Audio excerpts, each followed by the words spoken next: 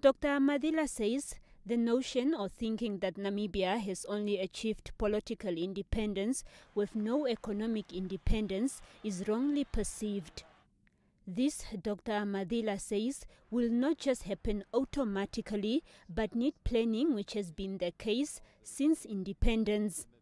When you go through a struggle like that, you first have to be politically independent to be able to be your own, to have your own country. It's a political thing you get out of South African colonialism, and then you are running your own country.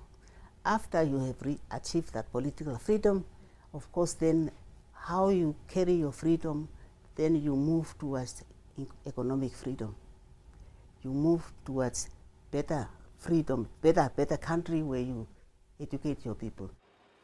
Dr Amathila cited agriculture as one of the critical segments that still needs to be uncovered, which she says could advance Namibia's economic growth. She has written a book called The Empty Armchair, which looks at agriculture in Namibia. Now aged 81, she enjoys doing urban farming. We have been importing food, which we can plant ourselves, so I'll show you my garden. Yeah, I'm looking forward to seeing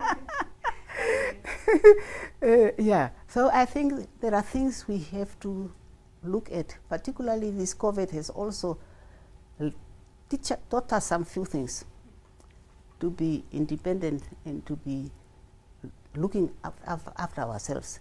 I was very embarrassed too one day when I was driving somewhere there, finding a truck coming from South Africa with onions and tomatoes. I said, what is this? We can plant this. We have so many rivers. Amathila served in different portfolios before and after independence, among them Minister of Health and Social Services and Deputy Prime Minister until she retired in 2010.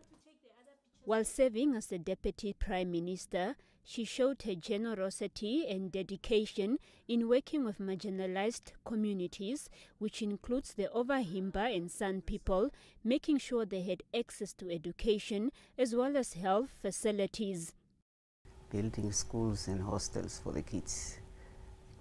And I'm so impressed to see that day before yesterday when I was handing over that house for the new teachers, because we are now going to do up to grade 8, 9 and 10 now in that school.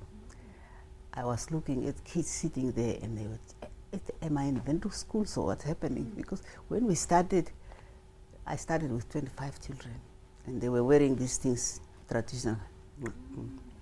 Today they are in uniforms, school uniforms, looking like any school.